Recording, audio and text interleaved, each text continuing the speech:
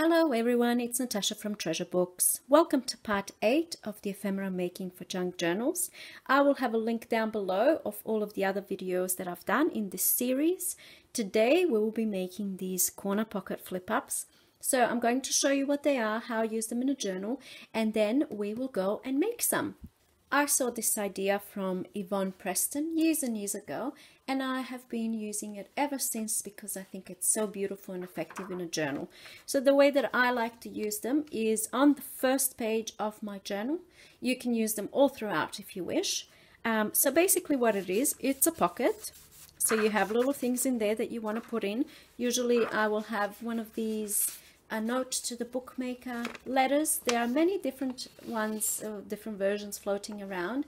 The one that I use is from Jibidneri. You can go to her website, which I'll link down below, and you can find the letter in the freebies section. So I like to have that in there, just explains what a junk journal is and how you can use it. So it's a pocket, and then also it's a flip up. And you can use this for journaling. You can use it for writing notes or to write a little note to the person you're giving the journal to, whatever. So that's the idea. It's a pocket, it's a beautiful embellishment, and it's a place to journal as well. And now I think we should head into making some. Okay, so these are the things you're going to need, apart from, you know, a ruler and scissors and that sort of stuff. So you want a paper. You can use, I'm going to use tea dyed paper. This paper here I dyed with Easter egg color. So you can use white paper, you can use scrapbook paper, whatever you want. I was thinking of maybe using some book pages as well, but the problem is there's no space to write. So if you back it onto a tea dyed paper, then it might work. But you want the inner side of the little pocket, the inside, you want it to be, you know, space for writing. So you want it to be clear basically.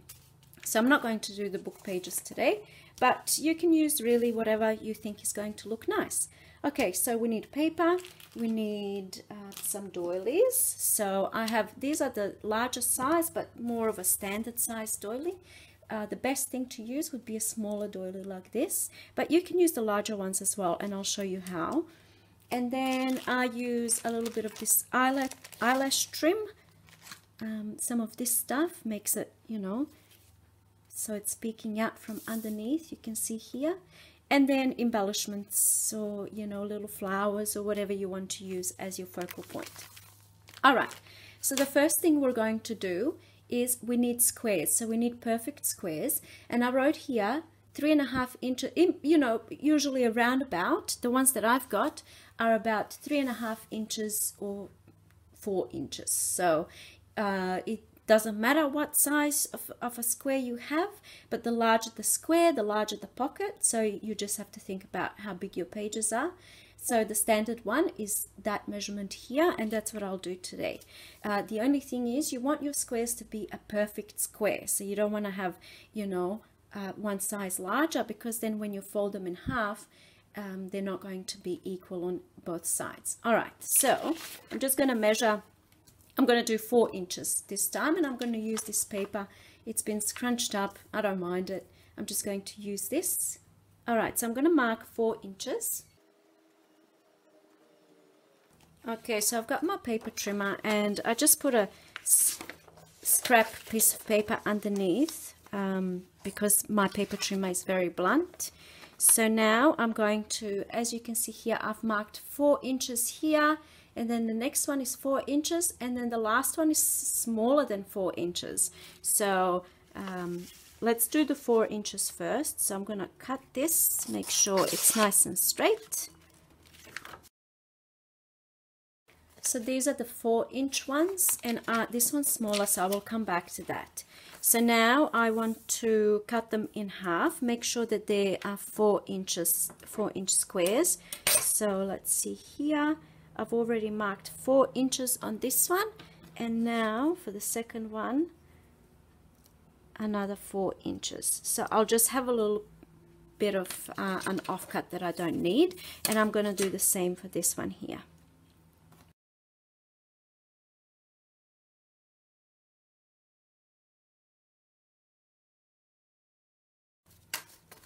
Okay, so these are my 4-inch squares. And now this one here, first I'm going to measure exactly exactly the size of it. So let's have a look.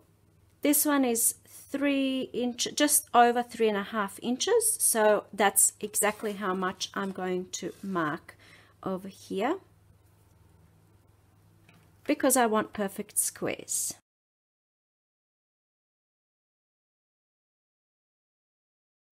Okay, so your paper now is cut. I have some larger squares and some smaller squares.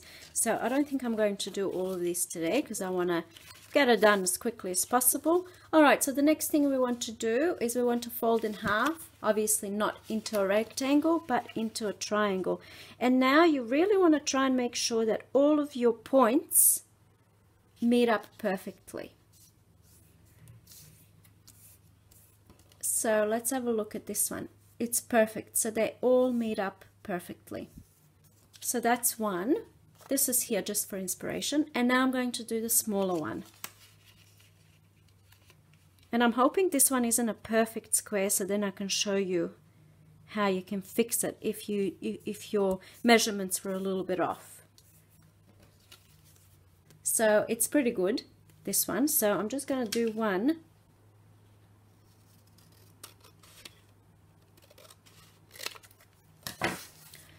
Now I'm just going to show you some troubleshooting. So let's say you have a little square and it's not a perfect square.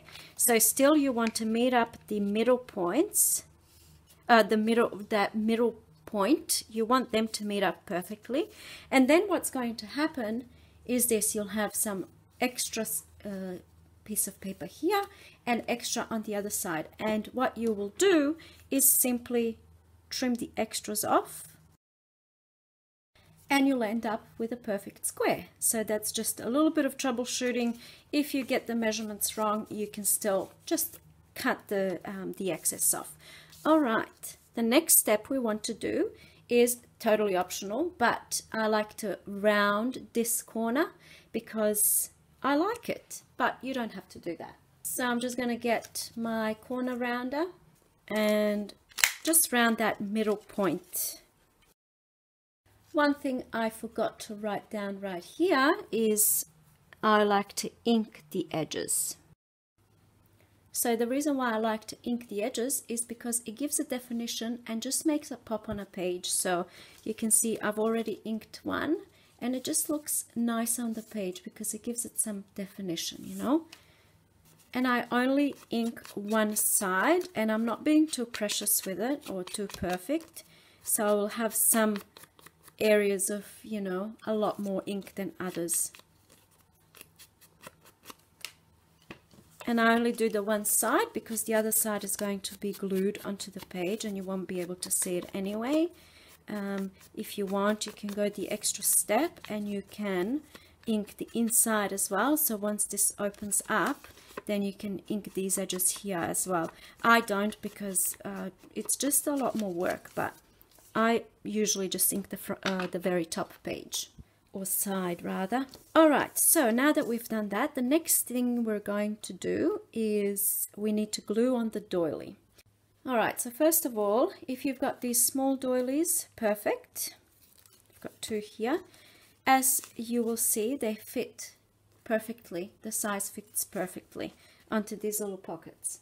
If, however, you have only these larger ones, so then what you will do is, obviously this is too large, so you can just maneuver it upwards and then use it like this. So just use that part. So I'll just use this large one first and then we'll use the smaller one.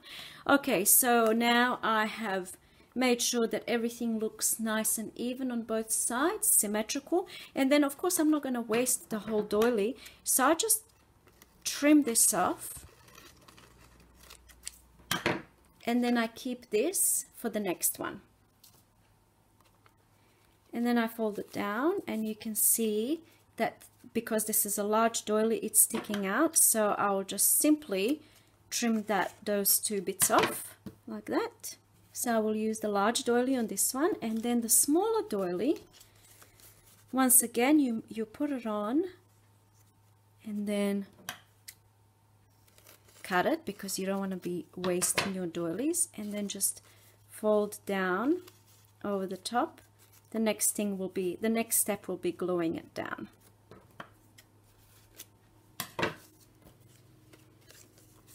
And then this one here,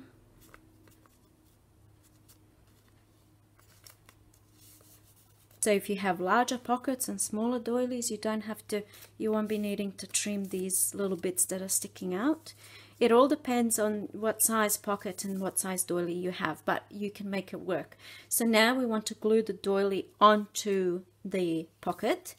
I'll just protect my desk with this book page, and then so first I'm just going to apply a little bit of glue on the back here.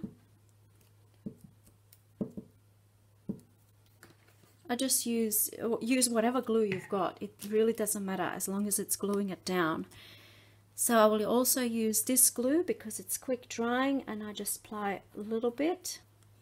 And here we go, a little bit of glue, and then I'm going to just apply a little bit of glue here and there on the doily because I like the doily to be stuck down. It doesn't have to be, not every tiny little part of the doily has to be stuck down, but the main parts, you know.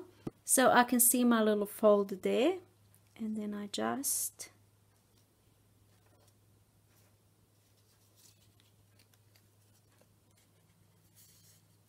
maybe move it around a bit. Make sure you want this to be snug, and you want the back to be glued down because this is a pocket you'll be putting things in and out, so you want that part to be glued down at the back. All right, I'm going to do the other two now.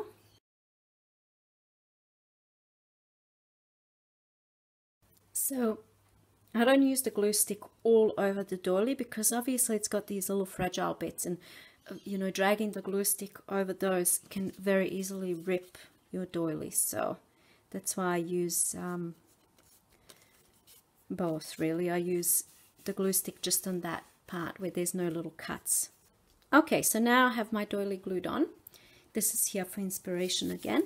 And the next thing that we're going to do is add a little bit of eyelash trim. So this, of course, also is optional. The doily is optional too. You can just have a naked piece of paper, really. You can just put a little sticker on it, nothing special. But this is just the way that I like to make them. So I have a little bit of a trim, and then I don't measure, of course. I just kind of cut a little piece and then wrap it around my fingers like so. So then I get this round little hairy little bit like that. And then what I do is I just apply a little bit of glue. You can use PVA glue, whatever glue you have. I don't think a glue stick is going to hold it down, but I just apply a little bit of glue in a circular motion right in the middle of my little flip up pocket, and then just put the eyelash down. I don't worry too much about making sure that it's all glued down because I have a flower coming next, so that's going to make sure everything is in place. Alright, so the next one, again, I will apply some glue somewhere around the middle. Wrap it around just like that, and then pop it on. I don't worry too much about how it's looking yet. But what I try to do is see the ends, these two ends here. I like to have them somewhere in the middle so that they're not sticking out. So I'll show you how it's looking. See this little end here? I like to have it somewhere in the middle there so that it's not sticking out. But if it is, it's no big deal anyway. It's going to look good once you have your focal point. So the next thing we're going to do, I like to add a flower. You can use any other focal point you want, die cuts, anything that you want to put on there, buttons, whatever. Just keep in mind, you know, you don't want anything too thick, too dimensional, because then it becomes hard to write on the page. Alright, so I admit I'm a bit of a flower maniac. I have these two boxes full of flowers. These ones here are from those cheap Hawaiian necklace things, so they look quite nice. So I'm just going to now try and layer some flowers and make sure that it's going to all look nice. You can even use little doilies like this. That's going to look even better. than the flowers. I really like that. But because I don't have a lot of these doilies, I tend to hoard them, so I'm not going to use them. I'm going to use these paper flowers that I've got. So I'm just layering up my little flowers, just getting them ready for the next step. Something like this looks cool, but it's got this middle part and it's a bit too big, so I try and keep them as flat as possible. But I think use what you've got, you know. Don't go out buying things. If you don't have flowers, doesn't matter. You can use postage stamps, you can use die cuts, cutouts from scrapbook paper, anything. Okay, so I have just decided on what I'm going to use, and now what I like to do is add a brad. This one here, because my flower has already a little bling in the middle, I will not use a brad. I will just glue it on. So I'll show you that option too if you don't actually have brads. All right, so let's do this one first.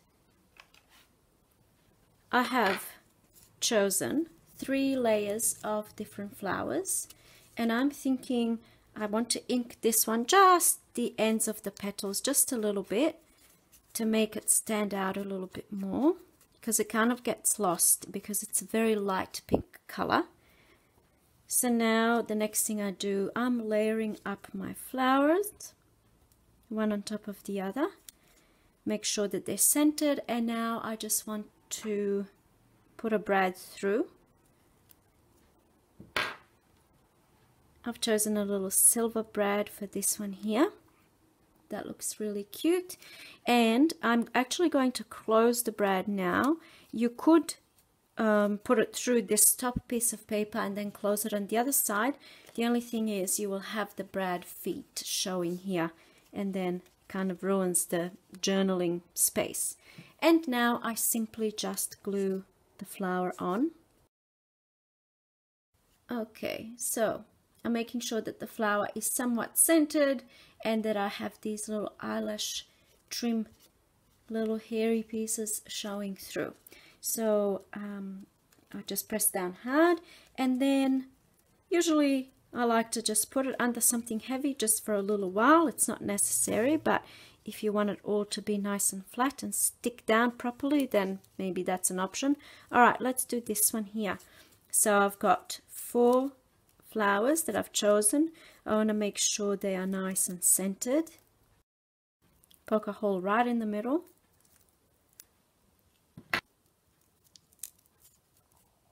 And then put a brad through. And now, of course, add my glue. See, glue. And put it on my flip up corner pocket. Here we go. That's quite a nice one. It always comes together and looks beautiful right at the end. So this one, because my flower already has a center, I'm not going to use a brad.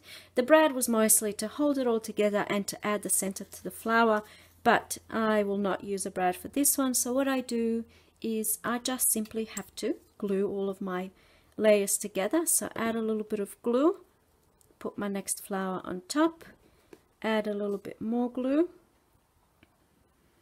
and the next flower comes on top, and now I glue all 3 and then glue my flower on top. All right, let's find a page, any page, random page. Maybe this one. This one will do, right over here.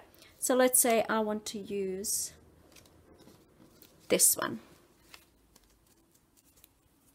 and I want it to be here, and I want it to be a pocket. So what I do is I flip it over, grab my glue. I'm not actually going to glue it down, but you know, grab your glue, any glue you want, and then you apply. So this is your doily up here. Usually I put my thumb on the side I don't want to glue down. You don't want to glue down the top side because then it won't be a pocket. So I have my thumb here, and that's how I know. I just have to glue these 2 sides, and I'm just applying a little bit of glue. I'm pretending to, but just so you get the idea. And then I put it right there, glue it down. Okay, and then it's glued down, and then this is still open to be a pocket, and then because we only glued down the bottom part, the top part can now, it's not glued down, so it's giving me trouble, but we're pretending, right? So the bottom part is glued down and the top part flips up, and you have your little pocket here. Let me know what you guys think of this little project. It's a very easy, simple thing to do. I think the thing that takes the longest amount of time is actually cutting the squares and making sure that they're all perfect squares. But I think it's really nice to have a little stash happening, and then when you're making your journals, you don't have to think too much how to embellish. You've got your box of stuff ready to go, and you can just pull things out and apply to your pages. So I will also link all of the videos, the previous ephemera making videos that I've done so far, and then you can, you know, make some and have a little box of ephemera ready to go. All right, so here are the instructions. Here we go, an opportunity for a screenshot. Thank you so much for being here with me today. As always, I really appreciate you guys, all of your comments. I think we have such a wonderful community in general in this junk journal world. So I love it so much. Thank you, thank you, thank you. And I will see you in my next video. Bye.